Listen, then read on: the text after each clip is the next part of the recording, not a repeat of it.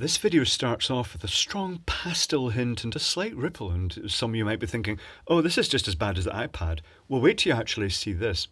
I take off the exposure lock, and suddenly it's flicker central, but you can't blame the camera this time because these LEDs, this LED tape is really, really very flickery. It's using alternate pixels of 6 LEDs, and although they look static at the moment, they're actually shimmering backwards and forwards very quickly. And the reason for that is that this can animate, and I'm going to warn you in advance, this is about to get super unpleasantly flickery. Ready? Flicker. Oh yeah, see, that's just hideous. It's abominable. And if I show you this, you can see that the pixels are alternating backwards and forwards. It's hideous. Bring back the light. Ah, that's better. Right. So what have we got here? We've got this material which came from a seller called...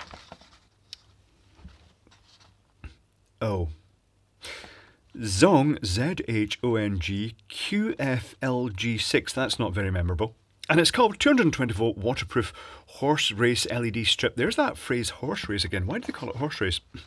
Now, it might look really unrealistically low priced at 99 pence, but the reality is that as soon as you choose anything other than the plastic clips, it goes up to a more modest price. And for 2 meters with the termination controller, it was £12.86. And you know, that's not too bad. That's still okay for what it is, although to be honest, it's very flickery.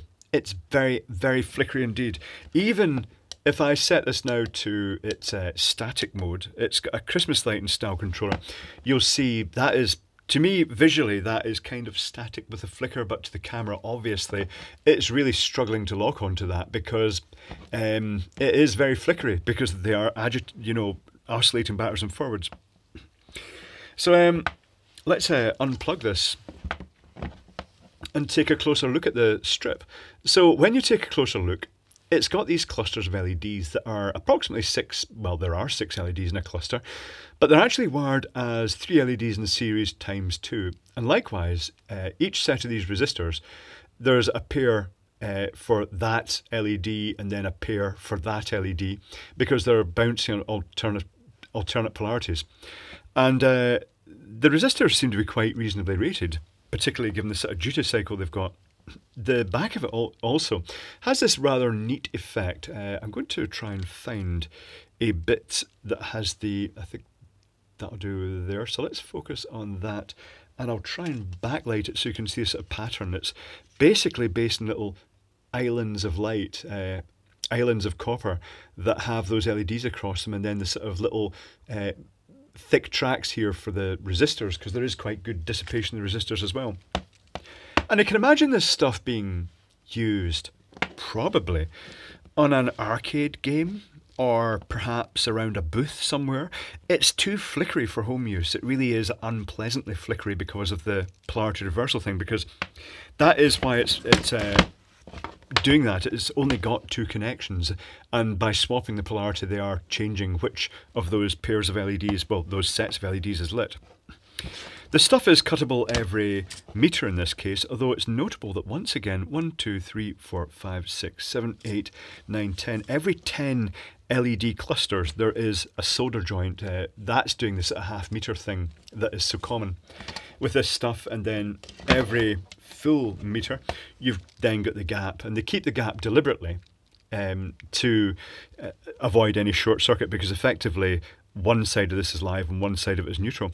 It looks as though it's been designed for other applications. They've actually got polarity marked here, but they're just bridged across. It looks as though they can effectively control the LEDs in a more sophisticated control system, but they've not gone for that approach here. So let's take a look at the controller. The controller is a bit like a sort of standard Fairlight controller.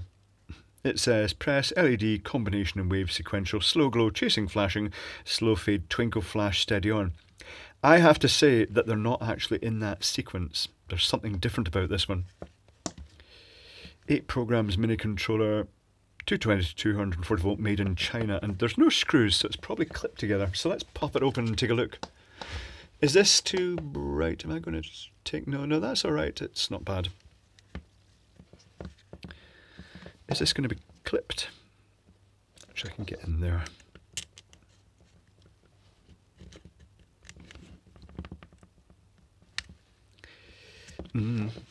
It's scuffing up.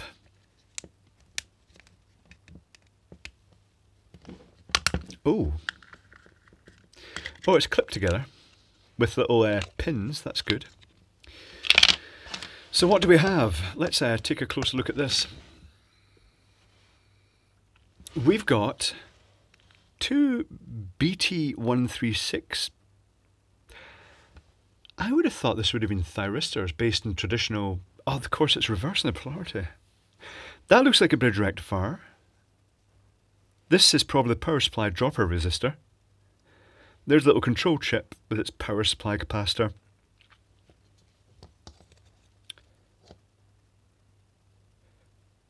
Oh, the bridge rectifier is actually pairs of... I'm going to pause a moment and I'm just going to reverse engineer this, because the bridge rectifier, it's not a bridge rectifier. I'm going to have to get my head around this. One moment, please. Well, that turns out to be a fairly interesting circuit, and it is two triacs that are switching, because effectively it's kind of putting different polarities out here. It has to switch on the positive and the negative half of the waveform. So if we start off with the mains in, let's say 220 volt. It is kind of designed for 220, 240 volt. 240 volt here, but in this case, I'll just put it down as its original designed voltage. And those, the mains connection, just go across the other end. We'll start with the power supply first. Now the power supply is very simple. We've got a resistor, a power resistor, and the colour code on it is yellow, orange, black, red. It's a 4-band resistor, and that means yellow is 4, orange is 3, black is 0, and the red is 2 zeros effectively. The red means 2, but that's the 0 multiplier. So that gives a value of 4, 3 and 3 zeros, it's 43k.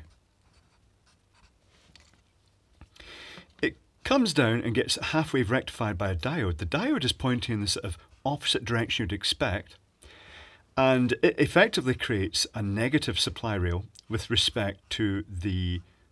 I'm not going to call this the ground, it's the other leg of the mains, but it's the 0 volt reference for the circuitry. And across the capacitor is a Zener diode, and I measured the voltage and it comes in about 3 volts it holds the supply at. There is another, what appears to be a little diode across the capacitor. I'm not sure the purpose of that. They've just bodged that in the back. I don't know if it's to make sure... I don't know at all actually. I'm really not sure why that's there. Let's test that right now.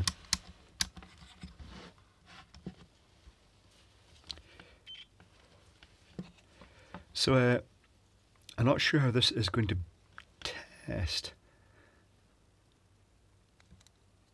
So yeah, that's just an ordinary diode by the look of it.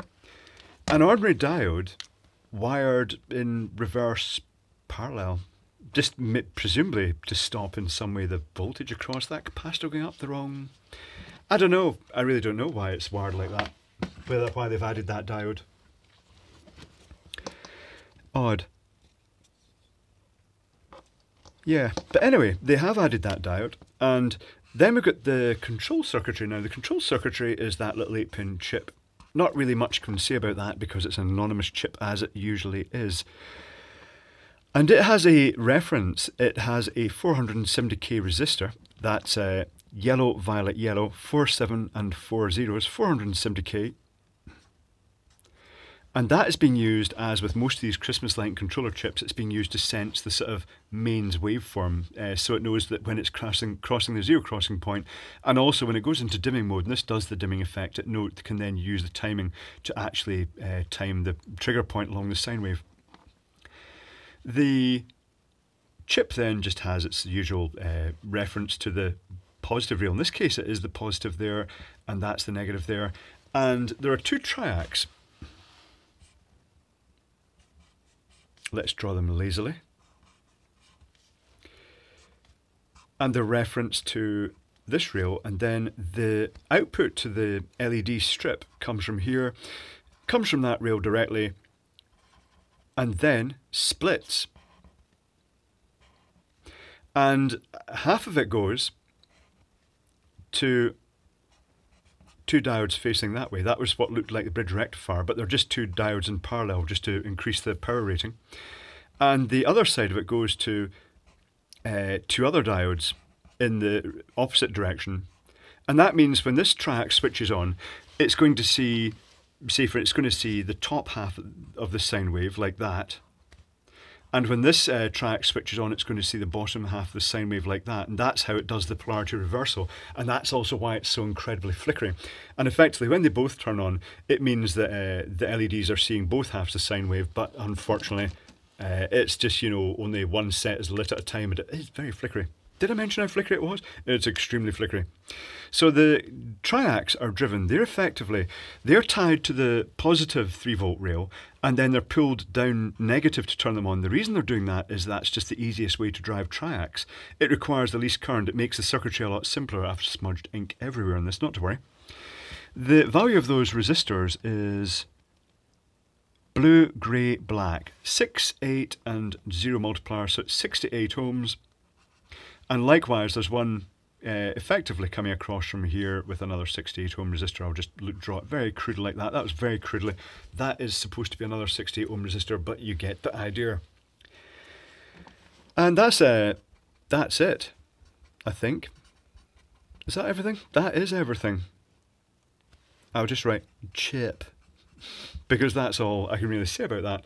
So it's a very simple circuit. It looks as though it's kind of based on a Christmas lighting circuit, but effectively what it's doing, it's controlling the polarity of the waveform that's switched out to this. It's an interesting stuff. I still don't get why they call this horse race. I mean, I've tried it. It's good. No, it doesn't feel like a horse at all. I don't know why they call it horse race. Everything that chases, they just seem to call it horse race for some reason. It must be a translation thing that's stuck, and that's been going on for many, many years, so it's not going to change anytime soon. But it's an interesting device. But it is, I like the fact it creates these little stars of the pixels are nice chunky stars. They do look nice from a distance, but that flicker is so annoying. It'd be nice if they did a similar strip. I presume they do a similar strip, just static without any flashing, because then, it would just look a lot nicer. But the colours are nice too. The fact they've used the sort of pink phosphors and the yellow phosphors as well. Instead of using yellow chips, they've used yellow phosphors. I think, hold on, I'm just going to try that again. Noting that the circuit board is out and exposed. Yeah, it is yellow phosphors. Yellow phosphors, pink phosphors, green, blue and red chips. So yeah, it's a nice visual effect, but as I say, that flickering is just a bit too much. It really, even to human persistence of vision, out the corner of your eye, it strobes visibly. It's not pleasant, but interesting nonetheless. Interesting to take to bits.